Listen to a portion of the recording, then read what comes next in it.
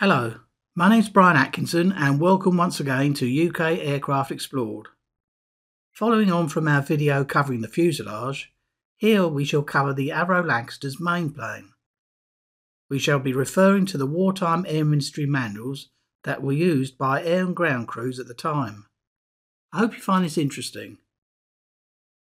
We'll begin with an overview of the Lancaster's main plane. The main plane is a cantilever monoplane structure with a uniform horizontal centre section and a tapered outer plane having a dihedral of 70 degrees. The incidence of the main plane is constant throughout at 4 degrees on the chord line. To facilitate transportation, the main plane is constructed in the following separate units: the centre plane, the trailing edge centre plane, the outer plane, the trailing edge outer plane, the wingtips, the ailerons, the flaps, and finally the centre plane hinged leading edges. The front and rear spars are continuous across the centre plane from rib 22 on one side to rib 22 on the other, and along the outer plane from rib 22 to rib 5. The wingtip from rib 5 outboard being separate structures bolted on. Hydraulically operated split trailing edge flaps are fitted to the centre section trailing edge and to the inboard end of the outer plane trailing edge. The ailerons are mounted on the outer end of the outer plane and project into the wingtip. The fuel tanks are housed between the spars on the centre section and in the outer planes. Balloon barrage protection reinforcing plates and cable cutters are fitted in the leading edge. The front and rear spars are built up in 3 sections from hydaminium alloy, extruded top and bottom booms and L-clad sheet webs. Vertical top hat stiffeners are riveted onto the webs. The centre section spars pass through the fuselage, the booms being left solid at the fuselage transport joints at the engine ribs and at the outer plane joint, but milled out for lightening purposes elsewhere along their length.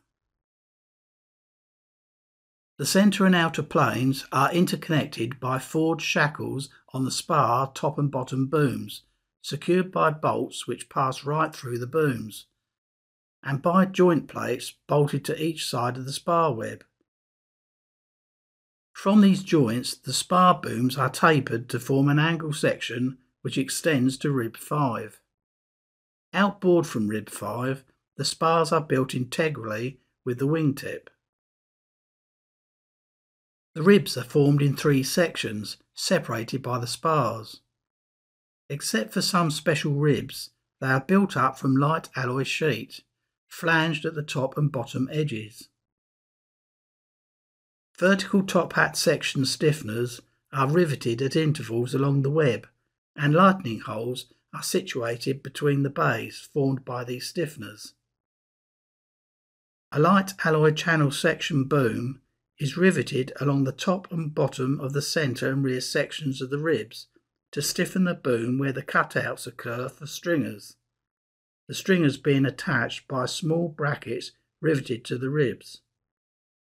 The rib sections are attached to the spar web by intruded angle brackets riveted to the rib web. The middle sections of the ribs are also secured to the spar booms by means of light alloy brackets bolted to the rib boom. The centre plane section of the main plane is built integral with the fuselage centre portion. Between the spars, on each side of the fuselage, is housed a detachable fuel tank, secured by straps in 5 bearer ribs. These ribs are built up from flange pressings, having a double web with diagonal stiffening channels between, and a reinforcing strip at the lower flanges, which follow the upper contour of the tank. The front ends of the ribs are shaped to receive the nose of the tank, the rear end being cut away to allow the tank to be lowered when the straps supporting it are released. The ribs are cut out from the top hat section stringers, which strengthen the skin above the tank. A large assembly door, stiffened with top hat section stiffeners, is fitted in the bottom surface of the centre plane to enable the tank to be removed. Outboard of each fuel tank is the engine nacelle, which also houses the undercarriage main wheel units when retracted. The undercarriage support beams are bolted to the front spar, which is braced to the rear spar at this point by two engine mounting ribs. These ribs are constructed of light alloy channels with upper and lower booms, vertical and diagonal bracing members, and front and rear vertical end channels. The ribs are attached to the spars by forged nickel chrome steel attachment brackets bolted to the ends of the booms. The top skin of the undercarriage housing between the spars is supported by two intermediate ribs, braced by transverse stringers. Attachment brackets for the stringers are fitted at the cutouts. The trailing edge section of the centre plane aft of the rear spar is detachable and carries the inner trailing edge flaps. In the starboard trailing edge is provided a reinforced compartment for the dinghy. The trailing edge portions of ribs 23 and 32 are built up from a T-section top boom and an angle section bottom boom. The rear end of the rib has a web of light alloy skin with a bearing for the flap operating tube mounted on, whilst the front end is of open construction with a diagonal bracing member. Each outer plane is constructed in three parts: the front portion, which is forward of the rear spar, the trailing edge portion, which carries the flaps and ailerons, and the wingtip. The front portion of the outer plane extends from rib 22 to rib 5, onto which the wingtip is bolted. Forward of the front spar intermediate nose ribs are interposed between the main nose ribs, and at ribs 6 and 20 picketing shackles are fitted between the nose ribs on the front spar. Between the spars, the outer and intermediate fuel tanks are mounted in special tank ribs. The outboard tank is mounted between ribs 11 and 14, in bearer ribs 12 and 13, whilst the intermediate tank is mounted between ribs 18 and 22, in bearer ribs 19, 20 and 21.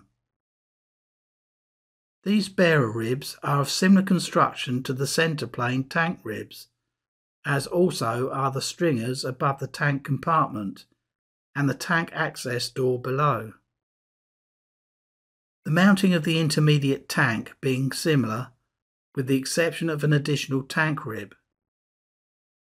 Rib 22 is of open construction, having a channel section top and bottom booms braced with channel section diagonal struts. The joints are formed by gusset plates riveted to both sides of the channel. Two landing lamps are mounted in the undersurface of the port outer plane, after the front spar, one on each side of rib 10.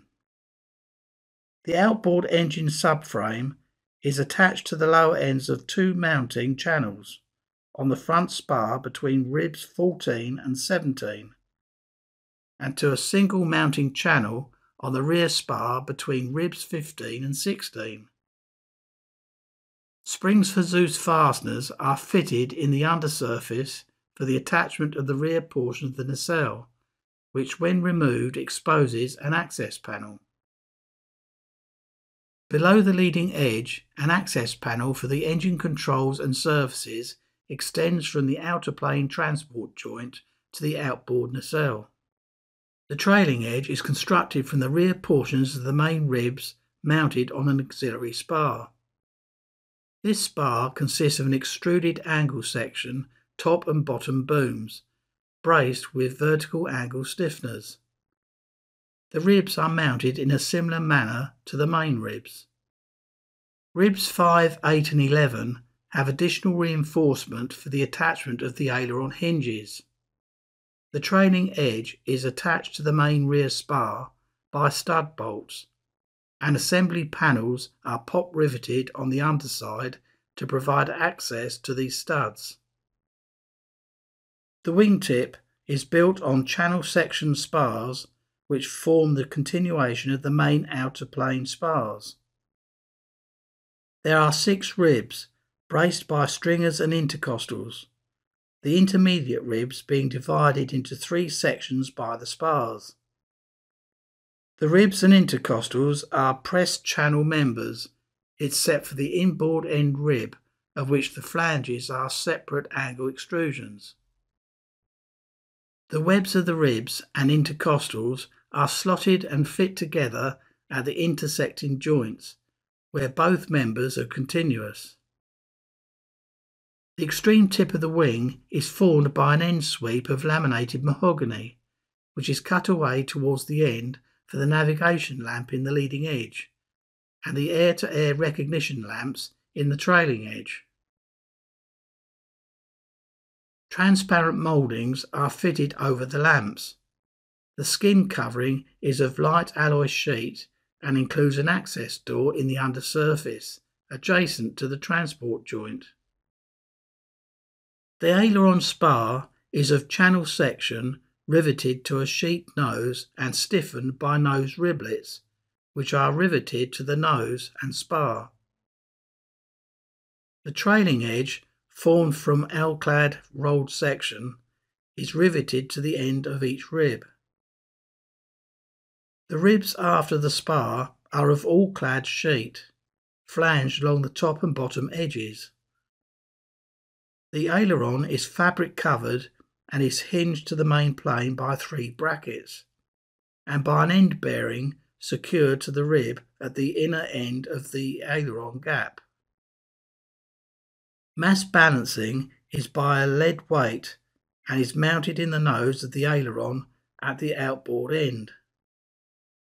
A trimming tab is fitted to the inboard end of the starboard aileron and is made up of a spruce framework, completely covered with 3-ply. It is attached to the aileron by a piano-type hinge and is adjusted from the pilot's cockpit by means of a hand wheel on the trimming tab control box. On each aileron is fitted the balance tab, constructed and attached to the aileron in a similar manner to the trimming tab. It is operated by a connecting rod between an eye bolt on one of the hinge brackets and a lever on the tab. The split trailing edge type flaps are built up in 2 sections, the inner flaps being located in the centre plane and the outer flaps at the inner end of the outer plane. They are operated by tubes and links, the outer flap tube being connected to the inner tube by a ball joint. The spars are formed from an inverted U section, flanged outwards at the bottom and riveted to the skin. The leading edge is a channel section member and the trailing edge is made from extruded bar. Ribs flanged top and bottom run between these 2 members, and the whole is covered with sheet strengthened by corrugated sheets. The trailing edges of the ribs are stiffened by a light alloy strip riveted to the rib flange. The eye bolts in the spar, which engage the connecting rods from the flap operating tube in the main plane, comprise 8 in the inner flap and 6 in the outer, and are made from high tensile steel bar. Piano-type hinges are riveted to the flap leading edge and to the dummy spar in the main plane trailing edge. Well, that's it for this video. I hope you found it interesting. If you like what I do on this channel, please click the like button and consider subscribing. and also click the bell. Remember, it's free and you'll receive notifications when my future videos are posted. Thanks as always for watching, and I'll see you again next time. Bye for now.